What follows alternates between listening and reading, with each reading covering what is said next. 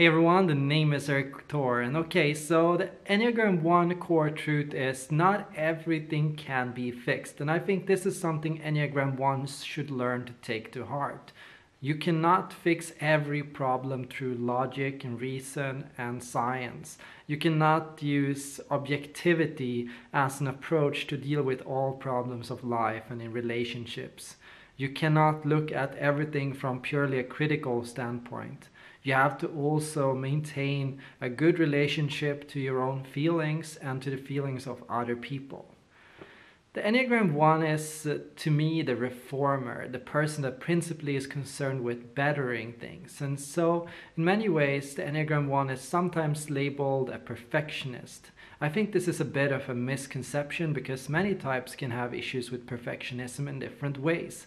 More importantly, the Enneagram 1 focuses on efficiency. They want to live life in a way that is according to reason, data, logic, and to principles, firm, important principles. The Enneagram 1 tends to develop principles early in life. You come up with these kind of rules of life, of what to do and what's right and wrong and what you're supposed to do in relationships and in life and at work, and what is good and what is ethical and what is integrity.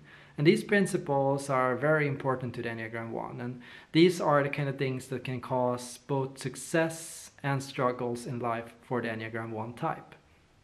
For the Enneagram 1 type, there are two different variations. There is the Enneagram 1 Wing 9 and the Enneagram 1 Wing 2. The Enneagram 1 Wing 2 is much of a humanist that focuses on the bettering of the world and their environment, thinking about how you can make the world a better place. You seek to improve and fix what is wrong in life and in relationships and with humanity as a whole. In many ways, this can be the kind of Enneagram 1 that instead of developing principles for themselves, will develop principles for the world as a whole. You believe and can often have a political venture in the sense of feeling that the world should be in a certain way and everyone should act according to certain logical standards and everyone should seek to live life according to what you believe to be the right way to do it. And the Enneagram 1 Wing 2 is in many ways not always perceived as a warm person because they're not necessarily like the 2, a person that will put other people before themselves. But the Enneagram 1 Wing 2 is definitely a person with a big heart in the sense that they spend a lot of time thinking about how to help and improve things for other people. The only problem is they do take a logical method to do so. The Enneagram 1 Wing 9 is interesting because this is a person that takes a more inward approach. The Enneagram 1 Wing 9 seeks to master life and to live according to sound principles that will give happiness and health. This is the kind of Enneagram 1 that wants to live and practice a good diet, a healthy routine, a healthy lifestyle, and to do and act with in ways that will give you happiness and will give you calm and will give you success at work and personally and in relationships. As an Enneagram 1 Wing 9, you can think about, for example, what diet to have or physical exercise or yoga routines or meditation or balance. You'll develop these kind of principles also for a firm code of conduct, like how you should act and treat other people, but you do not necessarily require this of other people. These are more sound principles that you have developed for yourself that you believe to be good, and you can spend time, you can take time to explain these principles to other people, but they are more things that you expect from yourself than things that you expect from other people.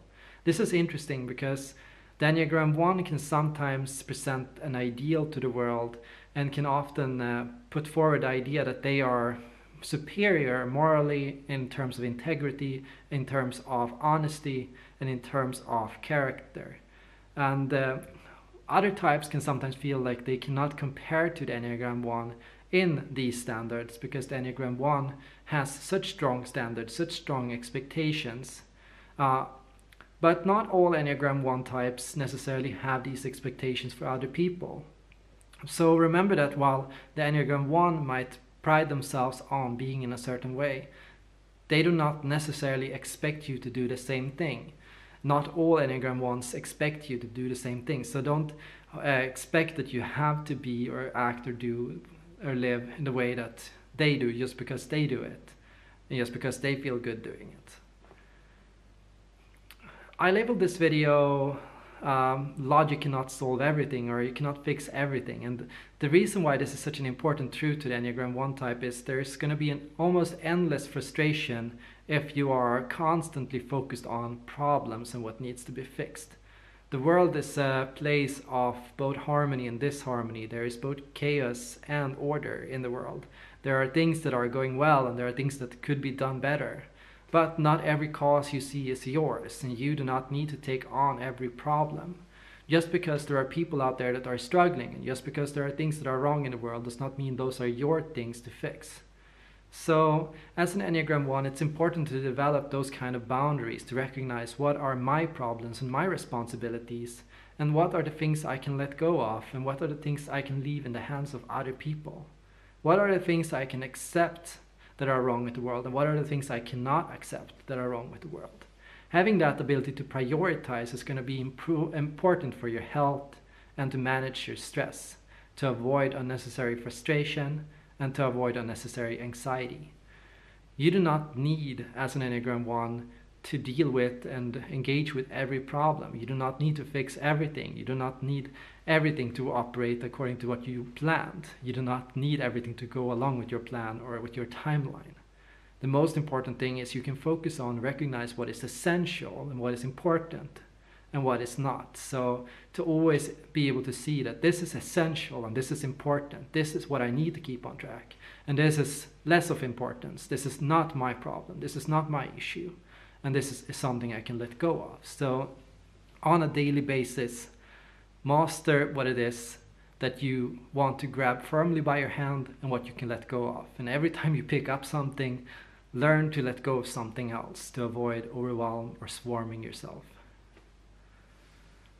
Beyond that, as an Enneagram 1, when it comes to dealing with other people, also recognize that other people will not necessarily be able to meet your ideals or your standards. So what you have in your head for the perfect person or the perfect individual or the perfect way or the good way to do things does not exist in the real world. So these are mental standards. These are not realistic standards. So recognize the difference between what you believe mentally and what you expect mentally and what is actually the reality. Knowing the difference between these two things is important because you have to understand and how to learn to have to deal with and to have boundaries in these issues. So when other people don't live up to what your mental conceptions are, what your expectations are, you need to know that these are just my expectations and these are not necessarily reality. And you need to talk about your expectations with other people. And you need to also know that they understand what you expect from them. And you also need to understand what expectations are realistic and which are unrealistic. That means talk and discuss with people you work with and friends and family members and what you can expect from them and what you need from them. And learn also to let go of things that you know are unrealistic, what you cannot expect of them, because you cannot expect everything from them. And you cannot expect something that you cannot communicate to them. So you need to always communicate and be clear to other people about what it is you want and expect. So as an Enneagram 1 type, you are a reformer. First and foremost, that is what you give to the world. And that is what you can feel the most proud of. You better the world. You improve the world. You see new ways for the world to move forward. You can think of ways to improve the lives of yourself, your family, your close ones, and of the world as a whole. And you can set a standard and a baseline for other people to follow. You can master principles and find a way to live that will teach the world how to live, how to be happy, how to be good, and how to do what is right.